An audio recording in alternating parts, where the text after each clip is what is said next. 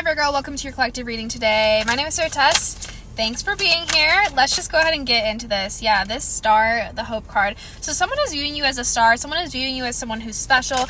They do have respect for you and they do love you and they wish that they could have had a deeper relationship with you that would have brought in luck, rewarding energy here, a change in your connection and a message. So this may be someone who actually wants to bring in a message, who wants to tell you how much they love you and care about you, but they're scared to approach you right now, and that actually frustrates them quite a bit. Yeah, this fell out. Frustrates them quite a bit. So they've been analyzing how to approach you, and it's just like, ugh.